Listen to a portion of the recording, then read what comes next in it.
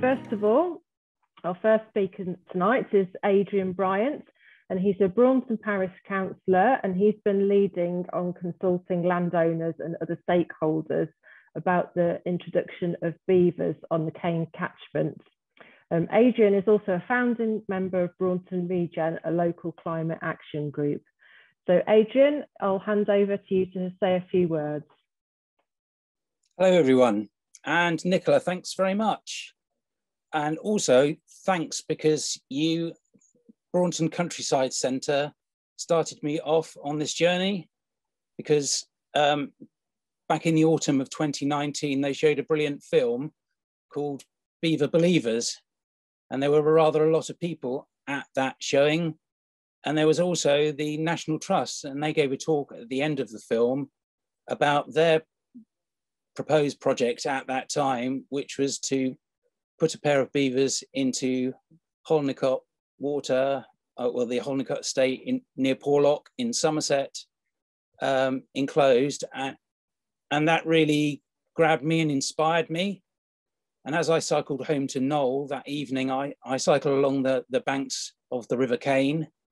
And I thought, well, I wonder if beavers are a possibility here. So time went by and things changed, life changed. We didn't have meetings anymore. They suddenly went online for obvious reasons. And but during that time, I again saw more news about the National Trust project in Porlock.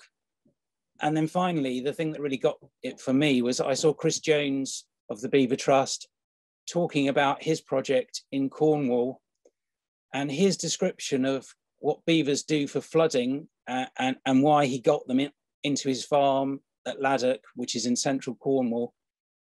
I just thought, I'm going to contact Chris, because you know, possibly he could help out in Braunton, because we've had several major flood events. The one that really sticks in my mind happened in 2012. And because of being on the parish council, I get invited to lots of different climate events, and climate emergencies were big news in councils in 2019. And Braunton Parish Council actually declared a climate emergency then. And ever since then, I've been thinking, well, what can I do? And beavers is one of those things that I can do. And I contacted Chris, and amazingly, he replied, and we've been talking ever since. So going on from that, we've teamed up with North Devon Biosphere and the Beaver Trust, and we formed a group. We meet regularly. And from that, I started approaching landowners with stream right across the Caen Catchment. And that includes Knoll water, which flows into Rafton, all the branches that flow from North Buckland, from Trimstone, from Spraycombe, from West Down to Braunton. And remarkably, people have been very keen. I've got 42 landowners that have said they're willing to consider having beavers on their land.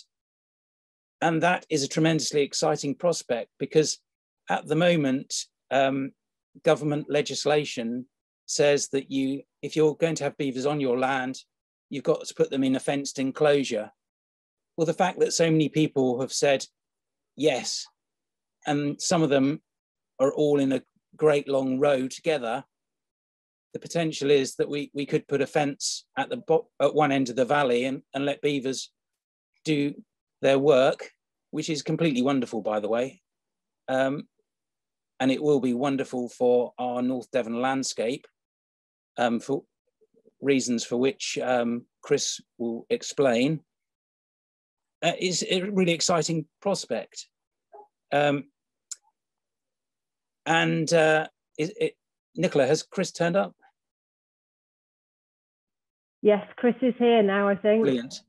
So I'm going to wind my introduction up and allow Chris to speak. But I'm going to leave you with a quote that I just saw from someone who's the director of Rewilding Britain, And he said that the most blindingly obvious catchment restoration tool are beavers. It just makes such common sense to use them, and to use them as a tool against flooding and to answer the problems of climate change. Not just in Braunton, it should be across the country. 27 European countries are using them right now. They are being reintroduced across North America. Why not here? Okay, I shall leave you with that thought. And the other thing is, at the end, we're going to have a question and answer session. It would be lovely to hear your thoughts on this plan and any concerns you have, any experience you have to add to this. I am looking for people to plant trees at some point, because we've got a lack of willow, which is an excellent beaver food. So if people are willing to help out with tree planting across the catchment, that would be wonderful to hear from you. And just really your thoughts on the whole idea. Thanks very much. Thanks very much, Adrian. I'm just going to say, Chris, are you there? Can you say hello? You just need to unmute if that's okay. Yes, I am here. Oh, thank you, Chris. Brilliant. Thank you. You're doing such a great job, Adrian. I wish you'd carried on for another 10 minutes. we had to fill in a little bit, so we're glad that you're able to join us. So Chris Jones is an organic livestock farmer from Cornwall, and he's been involved with setting up and running the Cornwall Beaver project from its beginning. Has been a proponent of widespread reintroduction of the species in appropriate places. He is one of the founders of the Beaver Trust and is the restoration director. So Chris, I'll hand over to you. Have you got a presentation that you wanted to share? I do have some slides now. I need to work out what I'm doing with them. I think you'll need to make me a yes, I've added you on as you're on as a co-host. Yeah. Okay. So hopefully you should be able to share your slides. Let's do that. Now, hopefully these will all kind of work. So let's do that. Share the screen. Okay. Is that visible to people? Yes, we can see that now, Chris. And can people hear me? Yes, we can. Great. Okay. Because if you can't at any point, just wave or something, and then I'll try and find a better place to go. Not always possible, but I am out in the sticks here. Unlike sunny Braunton, which I'm sure is well served. Okay, so thanks very much, Nicola, and thank you so much, Adrian. Now, what I'm going to do is go through a reasonably generic set of slides. And some of them, if I think they're looking really boring, I'll go through them very, very quickly, and then hopefully linger on the ones which are more interesting. Please save up questions for the end. I don't know how you like to do the questions here. If you like to put them on the chat or whatever. Do you have a protocol for that, Nicola? Yes, so what we're going to do is wait till you finish speaking, and then if people want to put their questions in the chat, well, we can unmute them, and then they can ask you directly. Okay, and no matter how disappointing the slides, please do come back with lots of questions, because that's where the light gets in, and we actually can find out a little bit of stuff. Okay, so I'm Chris Jones. I'm from the Beaver Trust, which we set up 2 years ago, just about, with the idea of restoring. Oh, there we go. Right. Restoring the rivers of this country and the wildlife that's in them with beavers. And there's a whole load of things to go with that. You know, we're really driven by the climate and ecological emergency. I would like to think that most people by now have clocked on that climate change is happening. Just one little tidbit. I think this is the I think we've had a dry spring every spring since 2013. I seem to remember it was quite wet in 2013. I guess that would warrant some investigation, but we are getting very, very dry. And at the same time, we're getting very, very wet. We are, just as the predictions were, that we would get more extreme weather. Overall, I think our rainfall is generally well down, but when it does rain, boy, it rains. And you've obviously got lots of that experience of that up in your neck of the woods. We want to have a much more whole system kind of approach. You know, to me, if you've got a flood somewhere and you're treating just the place where the flood happens with a concrete wall or whatever, that's like putting a sticking plaster on cancer. You know, if you're getting serious flooding, it's because there are things which are not right further up in the system. And so much better to try and be treating the whole system.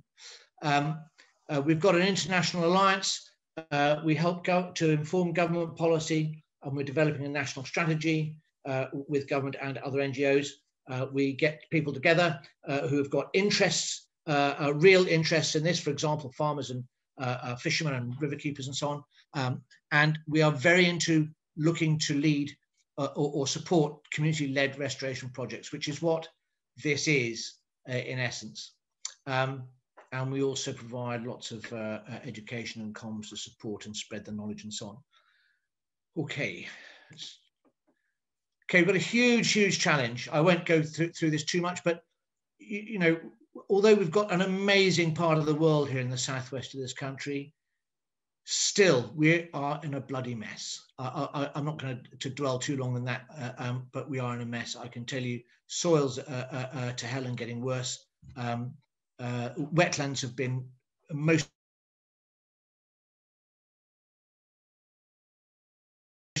management is completely unsustainable, and you know we had 5 billion quid's worth of floods in 2015, and apparently across the country 1 in 6 properties at risk of flooding. I was looking at the numbers for Braunton, and basically if it floods in Braunton, the risk is about 7.5 million quid, and so there's been 15 million quid's worth of upset and grief and what have you caused since the Environment Agency put in their flood tank, if I've got my numbers right.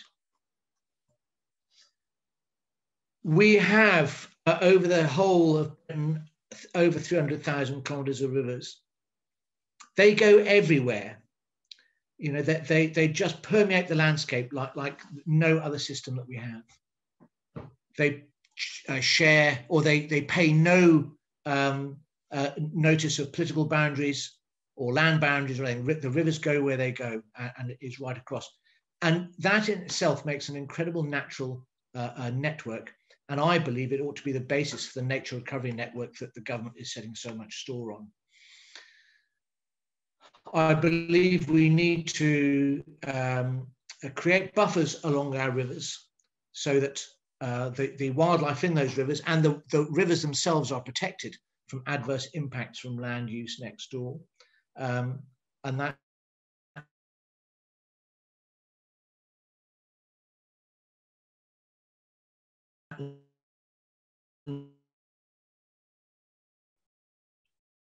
Chris, I don't know if you can hear me, but you're buffering a bit.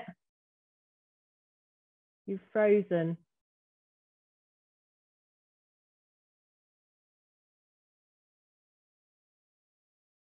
land use.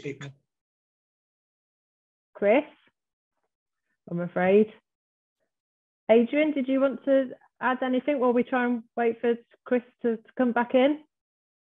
So getting back to what I'm doing, I'm still approaching landowners because it's an ongoing process where I've turned into a bit of a detective, because the only way I found that successfully locates who owns what is by just finding someone on the stream and then phoning them up or emailing them and having a conversation with them, and that often leads to who's next door and other people in the catchment.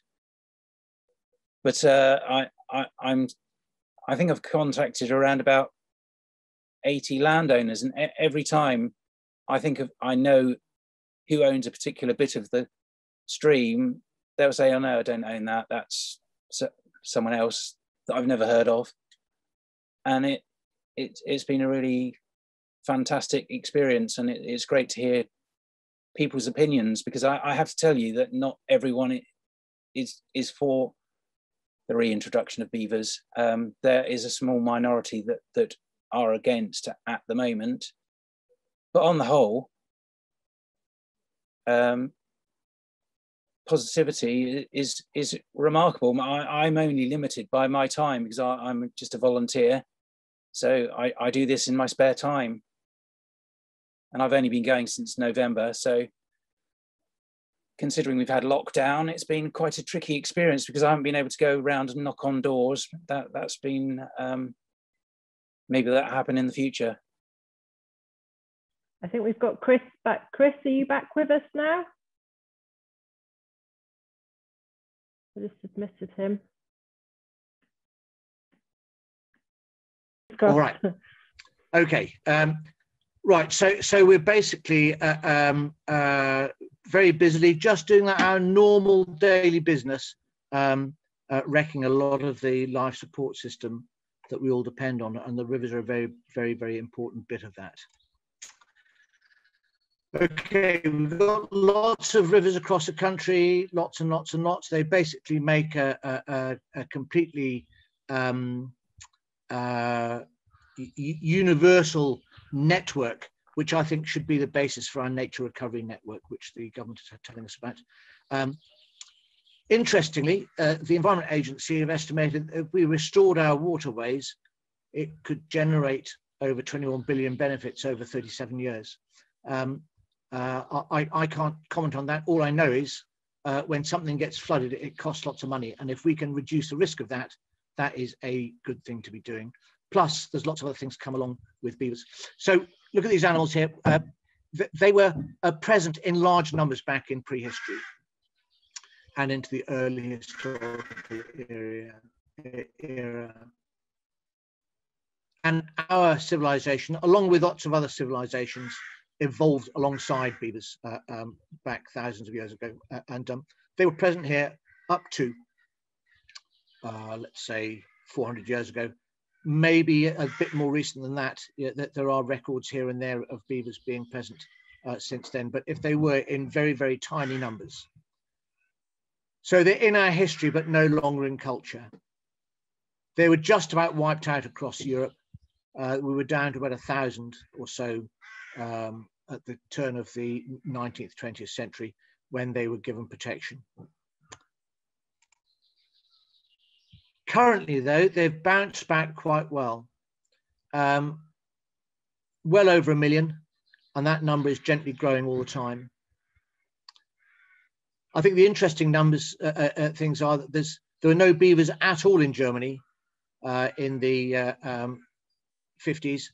They were brought back in 1966, and now there's 35,000 or so there. Norway, they never went extinct, quite a decent number there. Sweden, where they did go extinct, lots. These places where they're in low numbers, they're only low because A, they're very small countries, but B, they've only just had the beavers reintroduced. There was a survey in 2018 that said we have 550 in the country. It's probably well over that now, mostly in Scotland, where they actually have been protected, although they are also subject to culling if they cause a nuisance. So we've been bringing them back here now for 18 or 19 years into the country, into the countryside, mostly in enclosures, but there are wild populations too. Interestingly, the main wild populations have arisen from escapes from captive communities, because they can eventually escape from enclosures and so on after a while. There is a wild population that was purposely introduced in Scotland, however, in the West Coast, and that is going really, really well. Now, the wild populations in England are basically the Tamar, the Otter, of the River Stour and the River Avon, and the small numbers on the River Wye as well, that we know about at the moment. Those numbers are fairly low. I wouldn't think there's very many more than 100 or so over on the River Stour. Something similar perhaps on the and rather less on the Avon and Otter, I believe this time. The bees grow very fast because of their method of breeding. They only have one litter of kits a year, and those kits usually in small numbers. You only get a maximum of 5 or 6, and they're usually more like 2 or 3, and they're quite susceptible at a young age to various things like otter predation and I guess fox predation if they get outdoors. And they reckon average from actually leaving to form another family of their own somewhere else in due course. They have impacts. There's no doubt about that. Some of those impacts are very, very positive, and some of them perhaps less so, but they're all really well understood and really easily managed if we want to do it. And they're actually very, very cheap to get established. We estimate that about half of 1% of the total flood budget of England would pay to get beavers back here across a piece in a very purposeful kind of way, if we chose to do that. And that half of 1%, that would include employing someone in every county to be a beaver manager, and it include a volunteer training budget and a vehicle and so it's really not an expensive thing if we want to do it. Right, tell you a bit about the beaver itself. There is one. This is at my farm, eyeing up a bramble. We often think that they just eat wood. They hardly ever eat wood. They eat tree bark sometimes, but they also eat a lot of other vegetation, including brambles and ferns and grass and so on. Why they're important? They're a keystone species. That is to say, if they're not present, lots of things don't happen. Where they are present, lots and lots of other species can benefit, including Homo sapiens, I have to say. They're the second largest rodent in the world. Everything else that lives and thrives around rivers thrives much more so if you get beavers involved. I always see waterways as being biodiversity hotspots. And if you imagine them as a little bonfire of biodiversity, if you add beavers to that mix, it's like putting on petrol. There is a massive, massive leap in the, not just the amount of biodiversity, but the actual abundance of species there. Their perfect home would be a nice deep river or a lake where they don't have to build any dams. So they're just like us. They're quite lazy. They don't want to do work they don't have to do. So they would just like to move into a place and it'd be all ready for them. Where they don't have that deep water, though, they can adapt by building dams, and those dams give them a depth of water deep enough to cover their lodge entrance. They want it underwater so that predators can't get at them. And also they'll then coppice trees, which lets in light and lets more ground vegetation grow, which they then eat. And then they can also excavate canals so they can swim out to other feeding areas and that kind of thing. They create wetlands. And as we all know, wetlands are incredibly diverse and very, very good for storing carbon. So they're a really low-cost agent for nature restoration, amongst other things. They slow the flow, reducing downstream flood risk. I think for our purposes, that is an incredibly big benefit. At a place in Germany we visited They were due to have £1 million spent on a flood defence scheme. Beavers moved in upstream with them before they actually implemented the scheme, and they found that they could knock 2/3 off the price. They improved water quality. An awful lot of the phosphates and nitrates which come into the stream will settle out in beaver dams because they're quite heavy particles, and they will settle out where they can either be removed or used then by other aquatic wildlife. They are incredibly good at drought busting.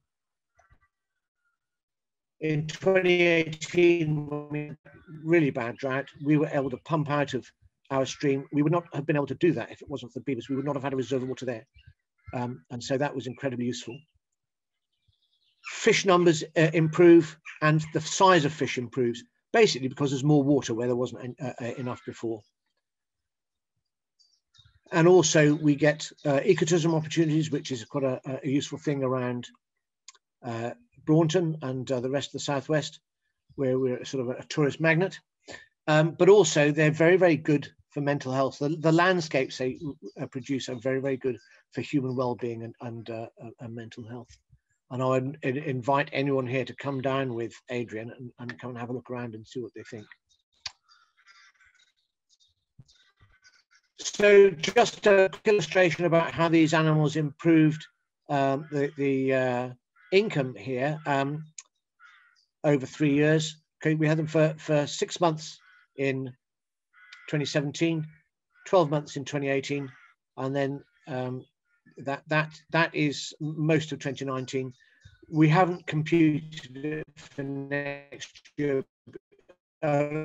For last year, and this is mostly either through private tourists arriving, through wildlife trust visits. We are now that it looks like lockdown is ending, we're getting a lot of inquiries for people to come visit. So we let our animals go here on June the 16th, 2017. Nothing happened. Very exciting for 2 days. So I went down on the morning of the 17th and nothing was doing. I went down on the morning of the 18th and I found this.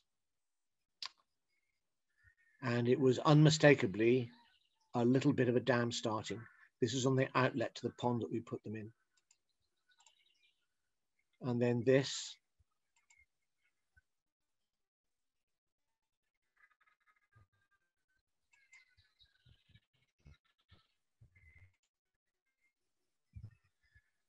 In other words, these animals, when they get on with things, and I can tell you within 3 weeks, they were building another dam downstream. And within 3 weeks of that, they're building another dam downstream again. So 3 years on, lots and lots of positive changes. We'll go into the effects on hydrology a bit in a moment. But they've split the stream.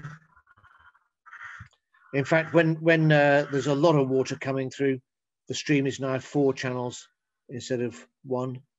There's a lot more water held up on the site, more or less permanently, and the ground is wetter, so there's a lot of water being held in soil and so on as well.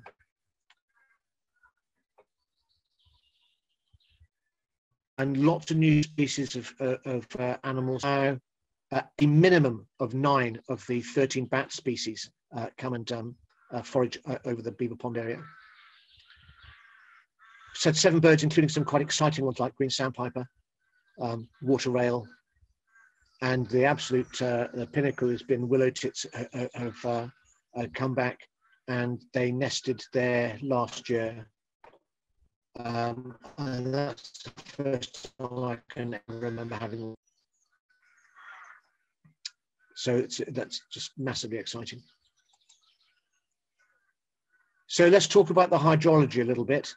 This is data from the Exeter University, who've been involved with this from the start here. And this was before the beavers came. It's just for a few days in 2016 before beavers. The red line represents water leaving the site. and the blue line represents the water entering the site. The grey lines on the top, that's when the rainfall's actually occurring. Those are the rain gauge numbers. So points to note are the water leaving is always greater than the water entering, and that's because the site itself is gathering up some rain as we go. But you get a very, very close mirroring, or almost, of the two going in and out. Very, very sharp peaks and very, very sharp declines on what's going on. So this was the case 10 weeks after the beavers arrived. It was the first time we had a decent depression pass through. And look, we've got a very, very different situation. The blue peak, the water entering, is still a nice sharp peak on a very rapid decline. The water leaving nowhere near reaches that peak and declines much, much more slowly. So in other words, if we think about the site where the beavers are, if we think about that as a water battery, before the beavers came, the battery was broken. In other words, it would charge up but discharge just as quickly. And now, after 10 weeks, they've begun to mend the function of that battery, and it charges up really, really fast, just as before, but it is discharging much, much more slowly. So in other words, that little bit of river is coming back into ecological function with that animal. Here's a picture taken from a drone before the beavers arrived. You'll see that to the east end of the site, there's a nice big pond there, and then the stream runs down across the site like this.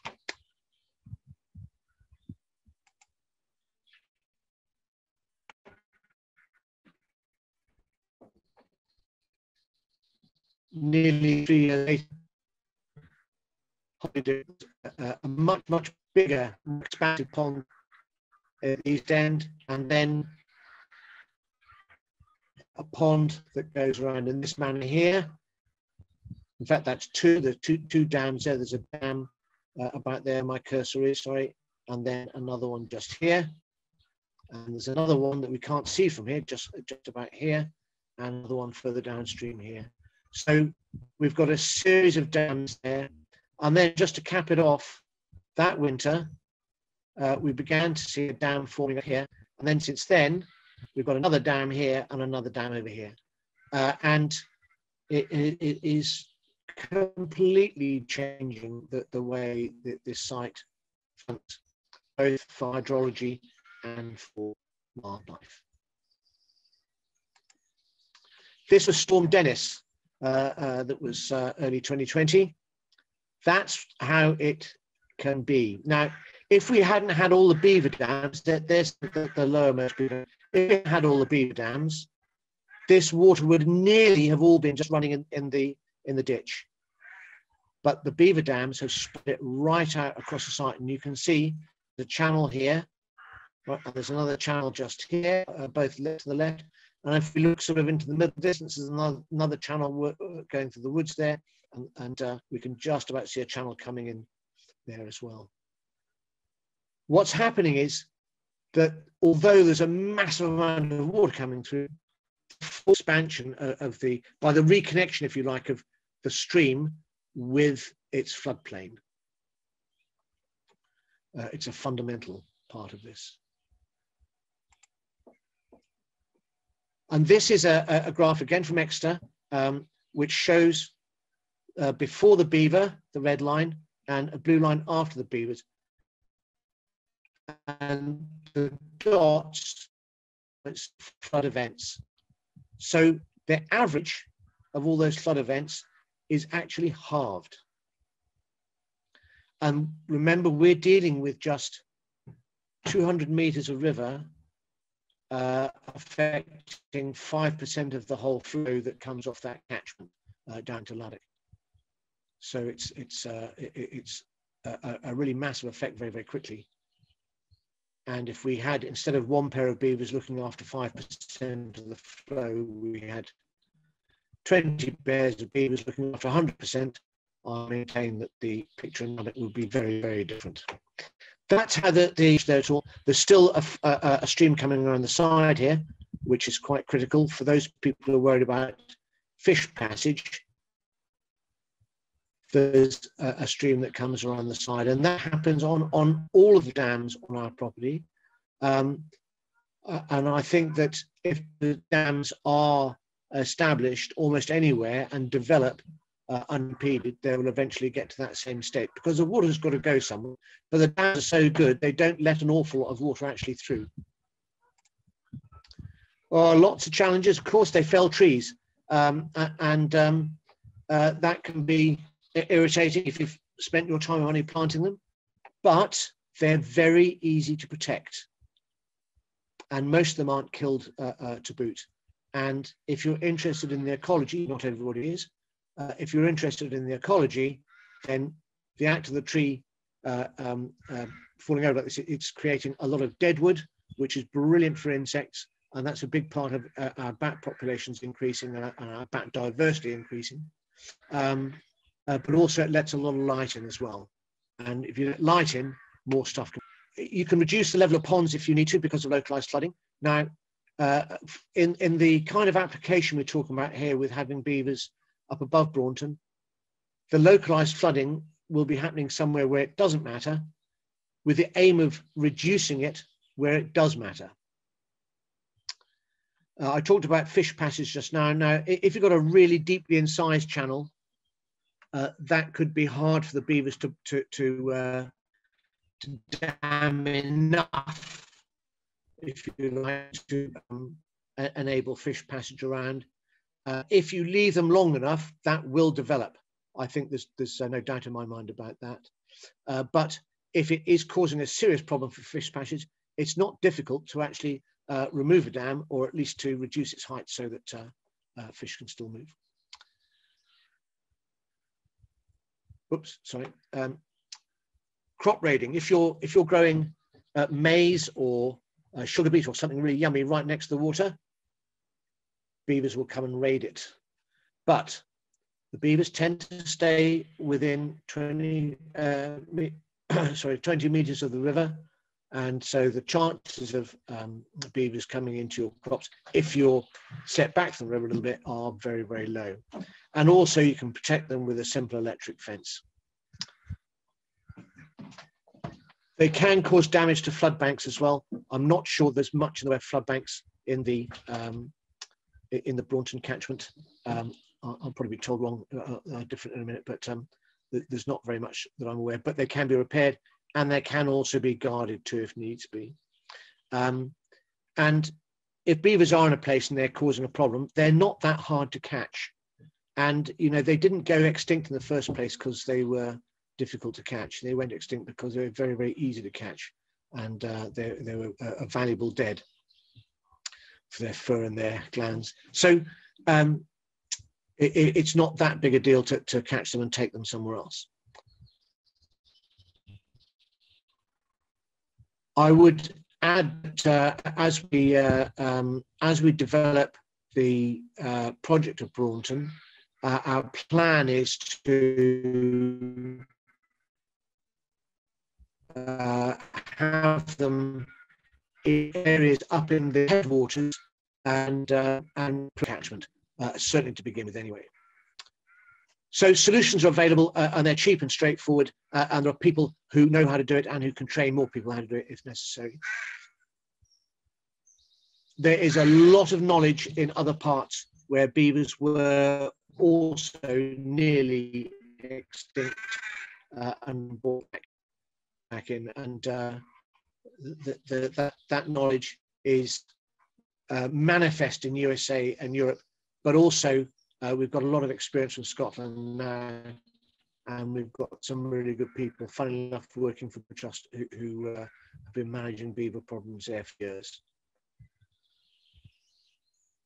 The main thing is that we do our best to deconflict beavers with farming with buffer strips.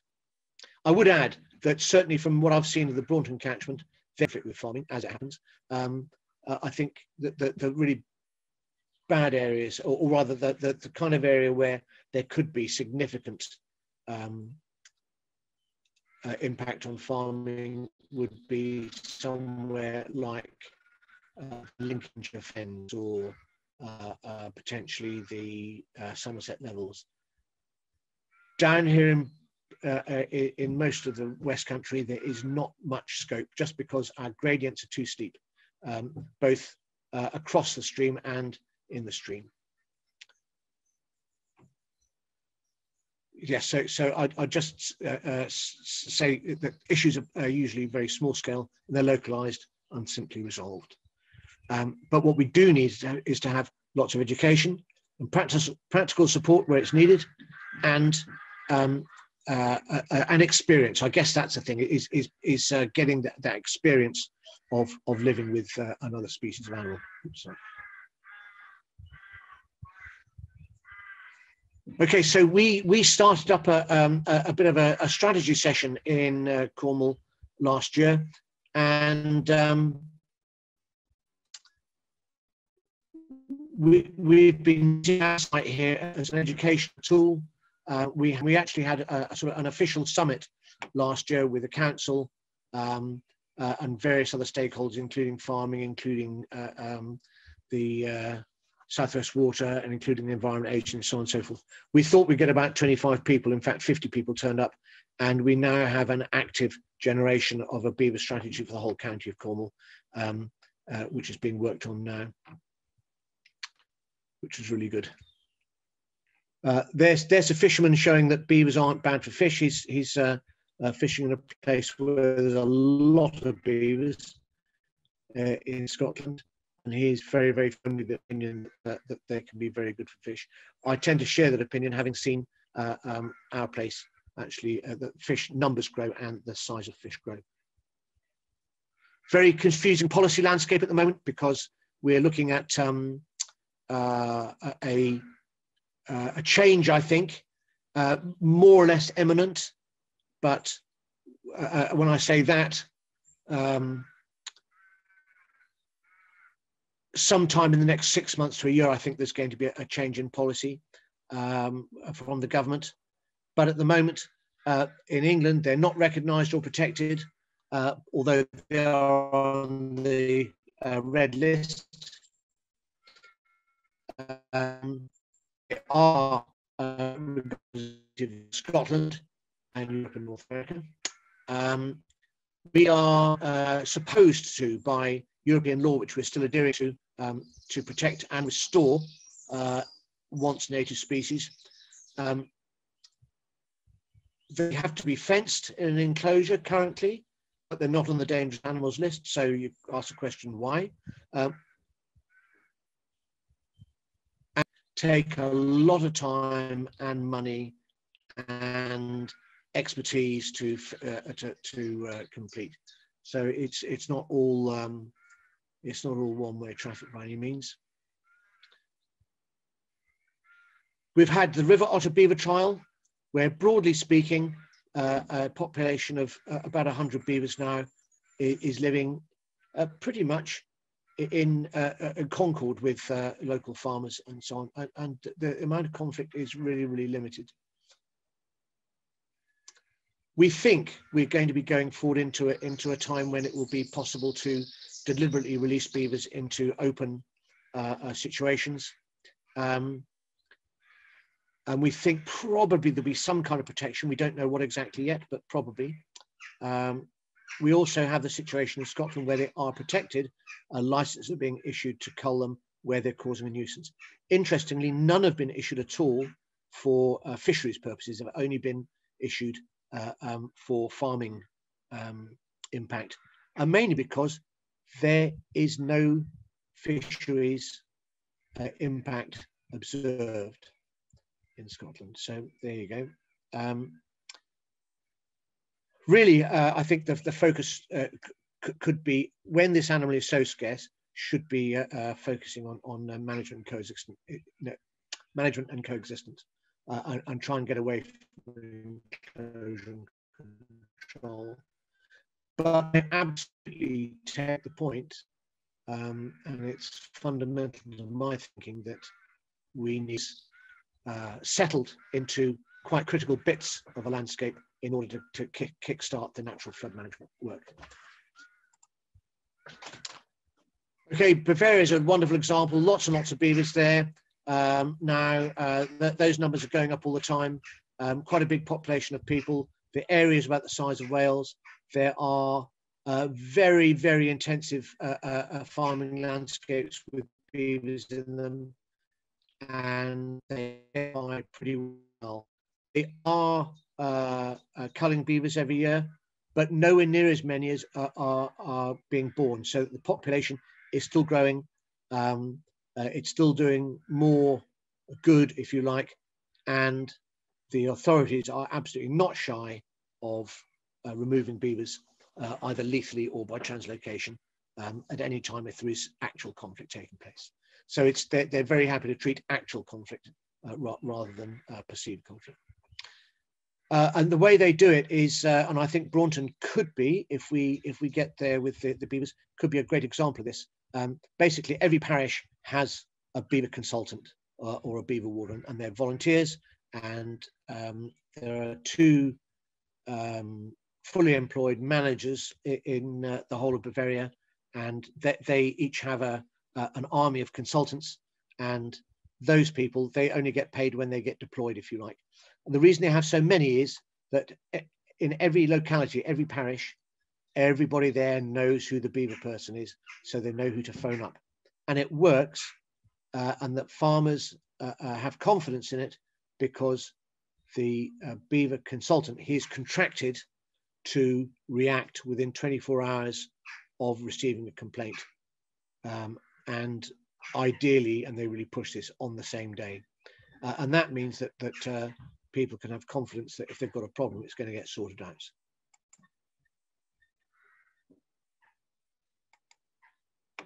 So we could do the national strategy. It's coming along. We're working on it. And I believe once the politicians make up their mind about it, I think they'll be working on it too. Don't need to go into it anymore. So how can we help? Well, we can run or provide presentations like this. We can support local communities. We can increase public support generally by making films and so on. We did one last year called Beavers Without Borders. We're doing another one this year called Living on the Edge. And that's going to show us about the benefits of introducing buffers and so on. Lots and lots of other things there, but we don't need to go into that now. Listen, thank you very much for listening. It's a very whistle-stop tour through Beaver Trust and Beavers and Braunton. To answer the bit on the first page, the title page, yeah, I think Beavers could really help Braunton if we can get them established in the right place in sufficient numbers. Thank you very much. Brilliant, thank you, Chris. If you want to stop You're sharing, so welcome. if you want to stop sharing your screen, that would be fantastic. Yeah, okay. And then we can open it up for questions. I'll just change my view so I can see everybody. Thank you for that, Chris. It was so amazing to see the positive benefits, especially all of these rapid changes that happened on your land there. So if you'd like to ask Chris or Adrian a question, if you want to pop your question in the chat, alternatively, if you want to use the raised hand icon, and then we can unmute you and you could ask your question. Let's have a look. I'm sure lots of people will be interested in volunteering. Sally says, are there any problems with dogs off leads killing beavers? Very few. One thing, the beavers have an incredibly good sense of smell. And if they smell a dog, what they're smelling is a wolf, and they'll be into the water as quickly as it possibly can be. what I would also say is that if a dog actually made contact with a beaver will fight to defend itself, and particularly a female beaver with kits, she would really fight to defend them. And they have an incredibly fearsome set of teeth. And I would say it would not be a foregone conclusion as to who'd come out on top of that. And if a dog jumped in the water, I think it would make a big mistake too. Yeah, I think that's enough said.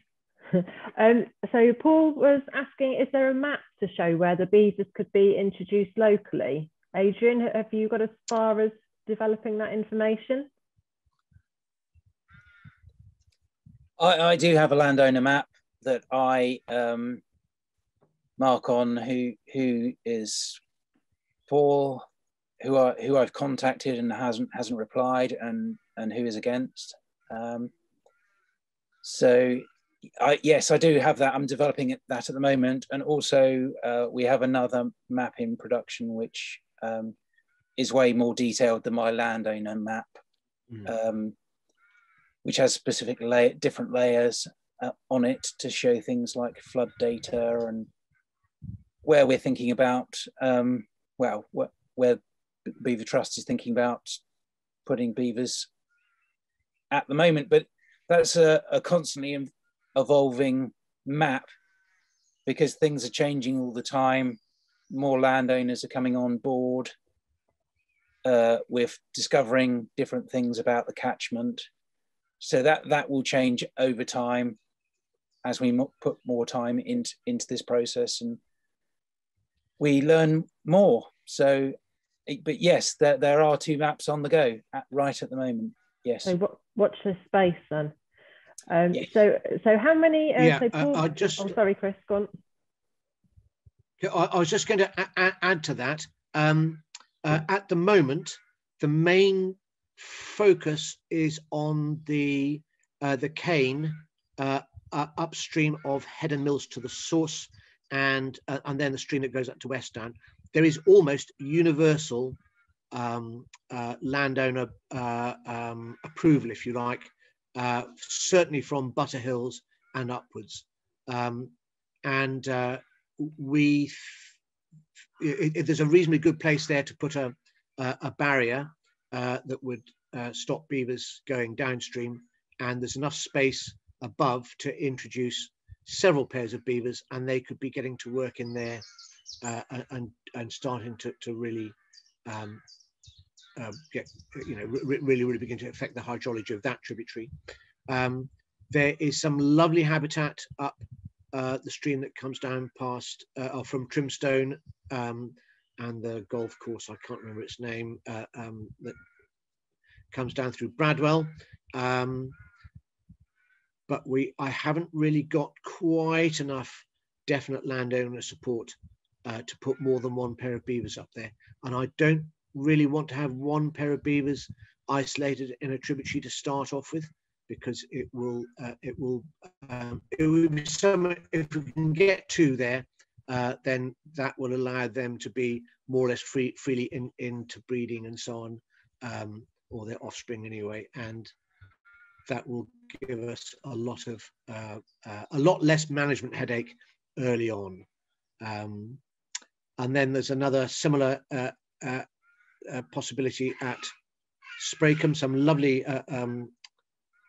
lovely territory up there, but we just haven't got quite enough landowner support yet. Although we're talking to, or Adrian's talking to people all the time, and I'm quite hopeful that that's going to come, I think, in both of those cases. And I think we should remember, we're not asking landowners, can we put beavers on your land? What we're saying is, when beavers come, can you tolerate them being there? And if you've got a problem with them, can you speak to whoever the designated person is, and then we can work together to sort out whatever the issue is. So that's the kind of ask, if you like. Brilliant. And there's a lovely map being produced. Thank you, Chris. And what are Richard's asking, what are the time scales from starting the project to actually having the beavers deployed in the area? What sort of time scales are we looking at? Well, my experience is that, broadly speaking, the fastest you can go from having the idea to getting beavers in is about 2 years. And that's if everything falls right. If the feasibility work shows that beavers can work there and live there, if the licensing people can be brought to heel and issue a license, and if the funding is in place, then yeah, I think about 2. Plus, also you've then got to go and trap the beavers. No one's going to trap any beavers unless someone's got a license to have them, because what are you going to do with them otherwise? So yeah, there's a few things that have to be gone through. I'm not saying it couldn't be quicker. It could be, but there is a massive red tape. Thank you, Chris. And Emma's asking, are there any common health problems that beavers suffer? And does that affect their reproduction rates? That's a really good question. I mean, I think I should add at this stage, I'm actually a farmer myself and keep cattle and what have you. And thank God, touching wood firmly, we've never had TB here, but we've got a lot of badgers and we could get TB. I would be very unhappy if I thought I was bringing a TB risk back to the farm. I don't think there is any known risk of TB with beavers and cattle, or beavers and anything.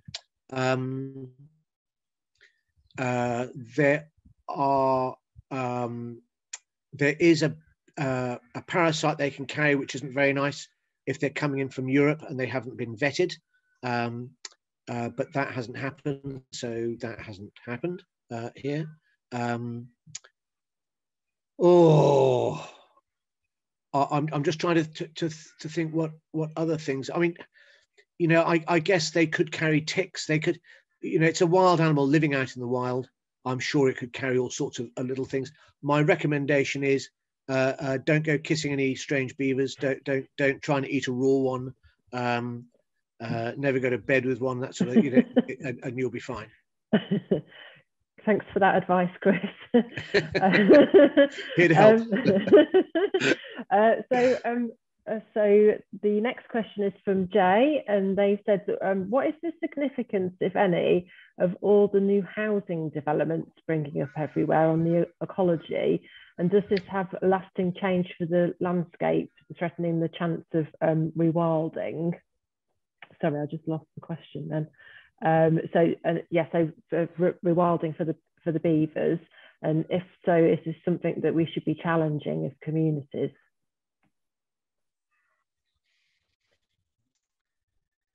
So the impact of new housing developments. Well, you're a parish councillor there, Adrian. Perhaps that's one for you. Okay, the new developments in Braunton, because they're near Braunton itself, they are not going to impact on this scheme. But of course, every new development could impact. It does have an impact. You know, let's face it, there's lands that didn't have housing on and roads is being changed into that. So of course, we have to think more carefully, and as a society, I mean, within the parish council, we're developing a neighbourhood plan at the moment, and we are very aware of the issues of new housing developments, particularly with climate change. We're thinking about flooding not only from rivers into new properties, because they often, because the good land has been used up for previous developments. Well, town planners are looking at floodplains, and in my opinion, that is a grave mistake. And that I think every councillor on Braunton Parish Council would say the same. But often central government has pressure to deliver housing. So there's a big conflict right across the country there, and that leads to flooding issues within properties. But we've got to think about how to deal with housing supply and flooding and climate change. That is one of the issues of our times. But yes, absolutely. Every time you build houses, there is a potential damage to the natural environment. Of course, it's disappearing. Thank you for that, Adrian. And then Paul asks, where would the beavers be relocated from? Almost certainly Scotland.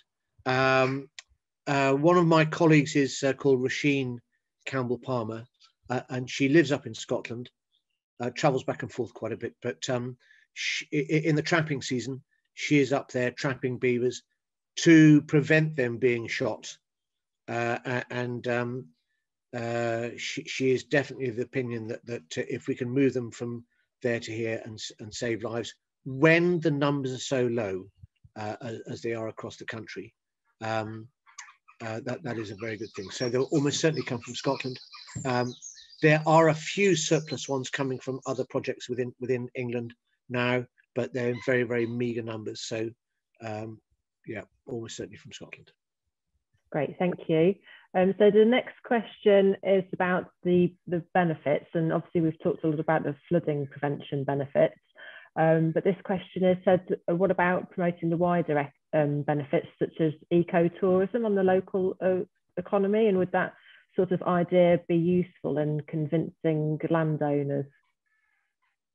Well, certainly I think any farmer who, or any owner of a guest house or a campsite would be very, very pleased to have beavers around, because they are incredibly fascinating animals, and lots of people want to go and see them. So I think having them in the area would be a real draw. I think that there's no doubt about that.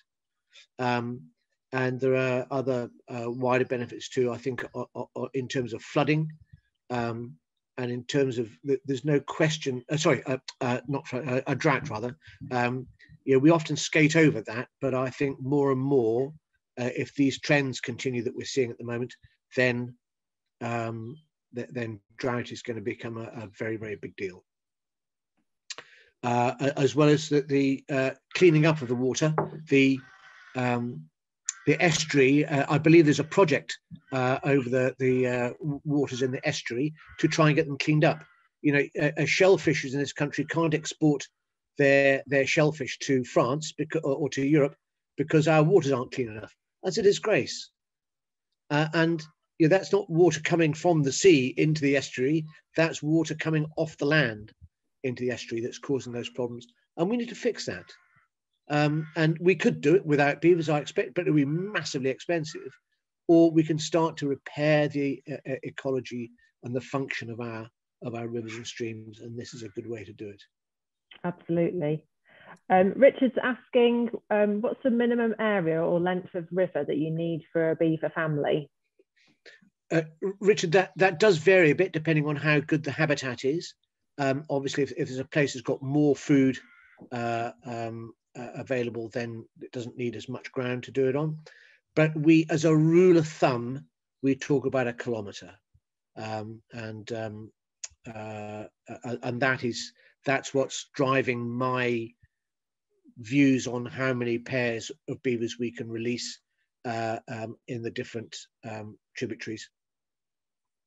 Oh, I didn't mention the Knoll Water before. The Knoll Water's got some lovely place for beavers as well. Now, yes, so what I don't want to do is to put a capacity crowd of beavers in to the tributary right from the word go, because very soon we'd have to start moving them out again, and that would just be a pain. Whereas if we give them enough space for them to grow into and to establish more families on over the years, that seems to me to be a pretty sound approach. Fantastic. And there's a couple of questions about beavers being looked at to be reintroduced in any other catchments in North Devon. Are you working with anybody else, Chris?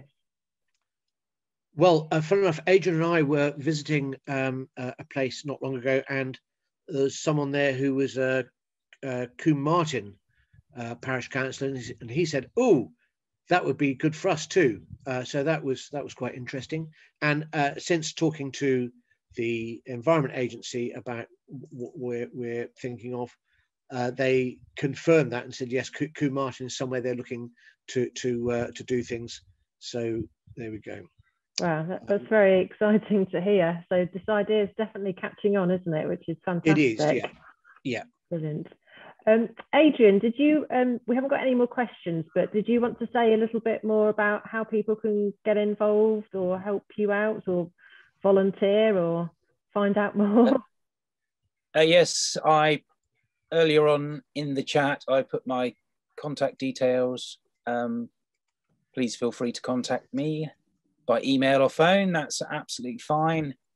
I will be looking for volunteers because when Chris and I have wandered around the catchment, there are several areas where willow sticks need to be planted, and we need to plant those in clumps, get those established before the beavers arrived, and protect them with poles and sheep netting.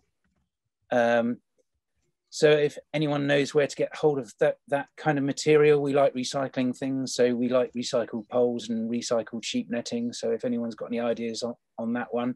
And the other thing is we need to clip willow, short lengths of willow off already established local trees. So if anyone knows where, I mean, I've seen, I live in Knowle, and just to wander over to the River Caen flowing through Knowle, there are several really excellent willow trees I've got here, but it'd be nice to find some in different parts of the catchment. So we could just literally clip some short lengths off a willow on site and plant them. It would make life pretty easy. So if anyone's got any ideas on that one, love to hear from you. Brilliant. Thank you for that. And I'm sure it's a good idea if we start collecting willow now then, so we can start planting it. So fantastic. So we'll draw the evening to close there. So thank you very much, Chris and Adrian, and thank you everyone for coming this evening. And thank you all for your support. What I can do, Adrian, is I'll send everybody email following the talk tonight, just to let them know your details and also Chris's details as well. And I'm sure some of us would love to come down and see Chris on his farm as well, so we can see for ourselves. So if you'd all like to join me in a virtual thumbs up or round of applause, thank you for a very interesting and informative evening. Thank you, Chris and Adrian. Thank you very much indeed for having us, and I hope we haven't caused too much dissension about these crazy animals, and look forward to seeing you around the catchment as the weeks go by. I should be up again next week for a couple of days. Yeah, thank you. Brilliant. Thank you so much for joining us, everyone. Have a good evening. Bye-bye. Bye. Bye.